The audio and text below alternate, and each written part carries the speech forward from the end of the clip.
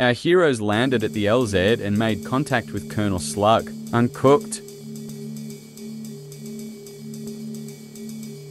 Their orders were clear. They had to transport the Colonel to the military checkpoint due north to clear the facility of any Z threats. Unfortunately, Olli forgot the map on the chopper. They would have to rely on Mike's bird-like sense of direction. There's a reason why he was known as the Pigeon. He often ate with his face devoid of any hand coordination, but that's another story. They were off into the wilderness, and Olli would make up for his mistake by foraging and crafting an absurd amount of spears that no one wanted.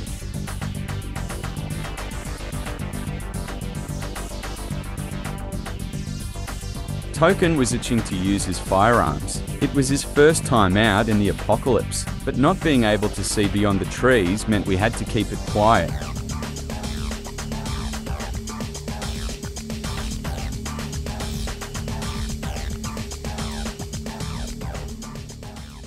And so they traversed the wilderness, filling in their own maps with insanely precise renderings, and a sense of dread around every corner. Colonel Slug handpicked this team, and they were up for the job. That job was mostly just walking in the woods and picking up mushrooms. These were some of the best walkers you had ever seen. I mean, just look at those strides. The form, the elegance. Truly, the world had never seen such trekking. Now, if you're still watching, you may be wondering why an Australian is narrating, and I would politely ask that you don't. Learn to let go and be in the moment, this very long moment in the woods.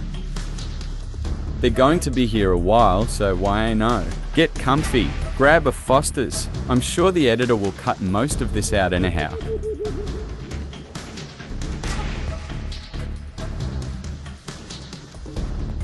Mike's impeccable navigation was no match for the rotational speed of the Earth. Night was coming, and there was still no sign of the base or proper roads. Our heroes must trek on.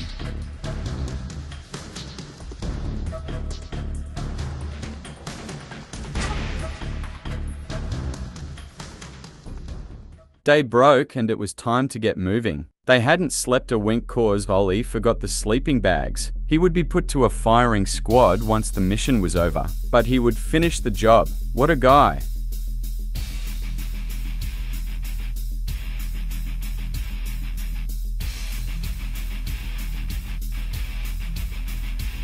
With a sigh of relief, Colonel Slug allowed the use of firearms on pavement, and Token couldn't be happier. He loved pavement.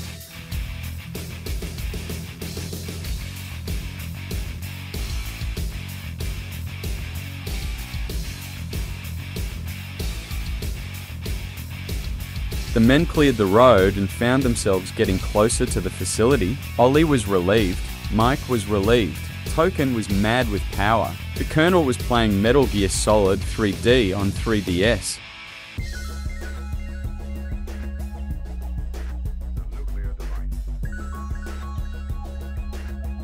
That version of the game had a feature where you could use the 3D cameras to make your very own camouflage, complete with a stealth rating. Truly innovative stuff. Luckily, he had a new 3DS and didn't require the extra attachment for the circle pad.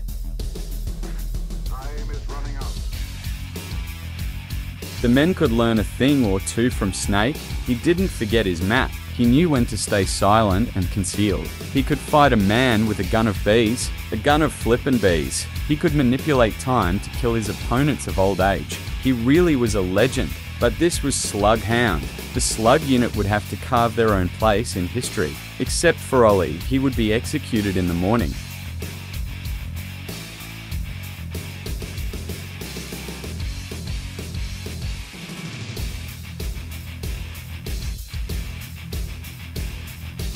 They were finally at the entrance, and Olli was still using his knife like a genius. He then picked up a pickaxe, you know, that very wieldy weapon of choice for all special operations. The Colonel dreamt of a salt bath. Time is running out. Gentlemen, it's a nuclear device. Time is running out. Time is running out.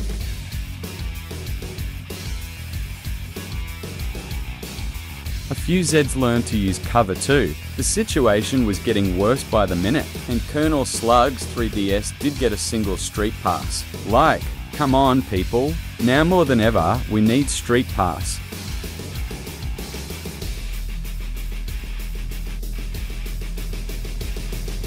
They breached the doors and fortune was on their side. Olli got bit. High fives all around everyone.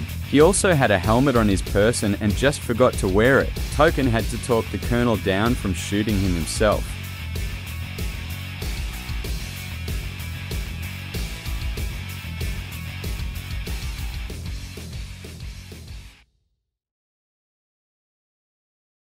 They found some lockers full of guns and ammo. They stocked up and got ready for whatever else was awaiting them. Beyond the halls, it was zombies. More zombies, no communist with unexplained lightning powers. Just zombies. Damn, they were living their best lives.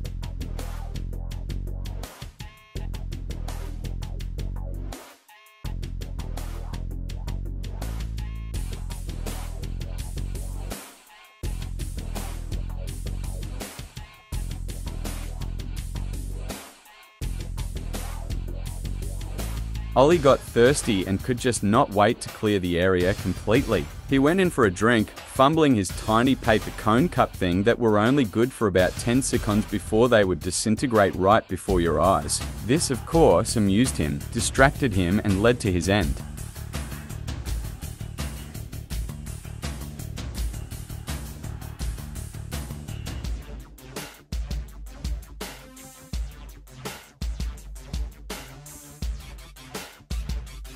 His KDR was pretty good though.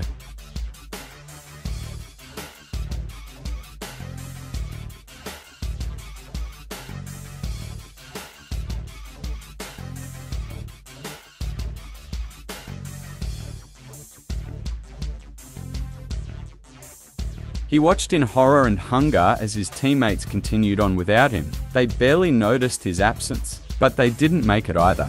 Colonel Slug defected to the Soviet Union, joined the Cobra unit and became the new big boss. The men served valiantly. Their sacrifice will never be forgotten.